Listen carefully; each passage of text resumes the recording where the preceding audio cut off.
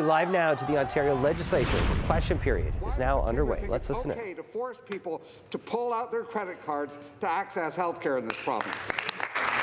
Reply, Deputy Premier and Minister of Health. Thank you, Speaker. You know, we've been very clear on this side of the House. While we embrace innovation, while we want to see those exciting opportunities that will ensure our surgery backlogs and our individuals have access to critical health care in their community, we're doing that. We have also been very clear that it will continue to be an OHIP-funded system in the province of Ontario. Thank you. Thank you. The supplementary question. Well, Speaker, she can tell that to the people who shell out hundreds of dollars for cataract lenses in this province. Last week, this government had a chance to crack down on predatory fees in health care. Instead, this government voted down an NDP bill to stop for-profit clinics from charging for services people should be able to cover with OHIP. Is the Premier refusing to crack down on these predatory fees because it would foil his plans to privatize our health care system? Minister of Health. Speaker, with the greatest of respect, if the member opposite has examples, then name them.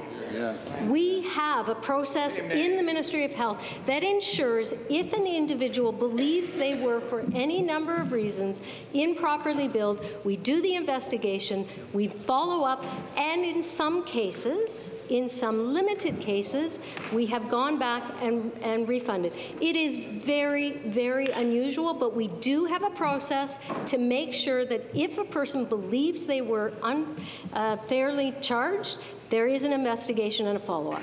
Name. Supplementary.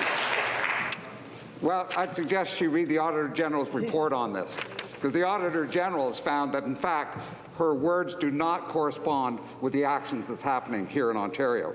Not only is this government refusing to crack down on upselling and additional fees in healthcare, the government wants even more surgeries to be going to private for-profit clinics.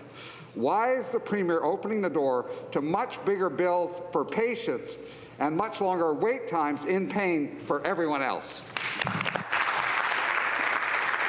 Minister of Health. Speaker, I'm going to highlight a recent example I had in Ottawa on Friday with Minister Fullerton and MPP Goldie Gamara, where we talked about and we showed an innovation that is happening in the Champlain region, where individuals who are waiting for surgeries can have that surgery in a host of hospitals in that community. Why? Because we see when we're matching surgeries and patients and hospitals, we get those surgeries done faster. That's the type of innovation that our government is investing in, and that will continue in the province of Ontario.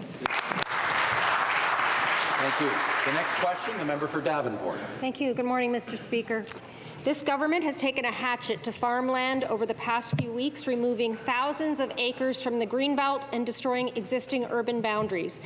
Frankly, it is no surprise to find out that these changes will benefit powerful landowners like Silvio de Gasperis and Michael Rice, who have donor and political ties to the Ontario PC Party.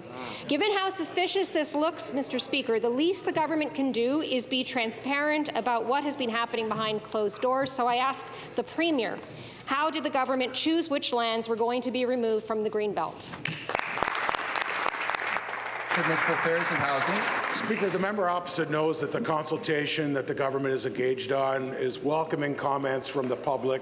We made it very clear we were open, transparent, and honest with Ontarians when we indicated that at the end of the day, there would be over 2,000 acres added to the Greenbelt. The Greenbelt would be grown after this procedure, but at the same time, the criteria for the land that's part of that posting is very specific. It's got to be adjacent to an already urbanized area. It has to have servicing either on that property or very, very close to it. The fact is, we're in the middle of a housing crisis, and we have the opportunity to, at the end of the day, grow the Greenbelt, but at the same time have a minimum of 50,000 new housing starts. It's a good day for Ontario, Speaker.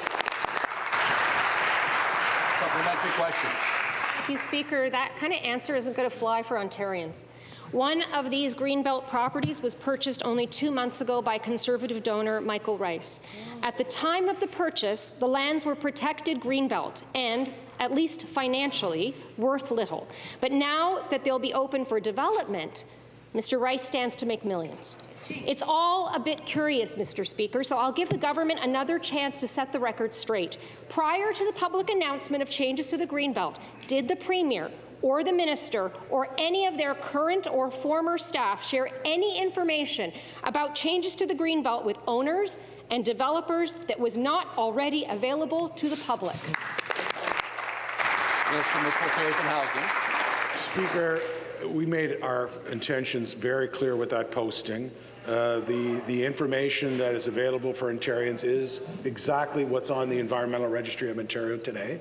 You know, Speaker, again, this person, this party, the opposition have a particular bent against building homes. They continuously talk about the fact that they acknowledge we need to build 1.5 million homes over the next 10 years, but every time we're going to see it today after question period when the time for them to stand in their place and look the next generation of Ontarians in the eye and say that we've got your back and that we're going to be building for you so you can realize the dream of ownership. Every single solitary time, they vote against it. So I think, you know, it's pretty rich coming from that party opposite, the New Democratic Party, to be talking about, you know, Order.